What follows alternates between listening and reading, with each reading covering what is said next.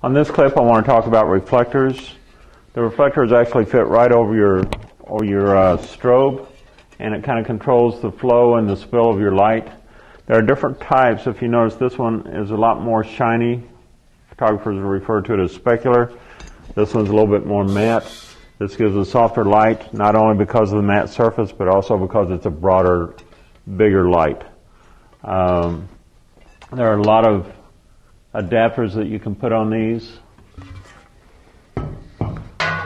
This one over here is called a pan reflector. These soften the light really a lot. If you can come in here tight, you can see that the light first goes into this cup in the front.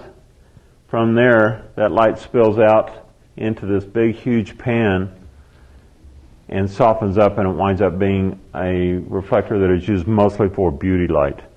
You can use this on women to make the light falling on them really, really soft and wonderful.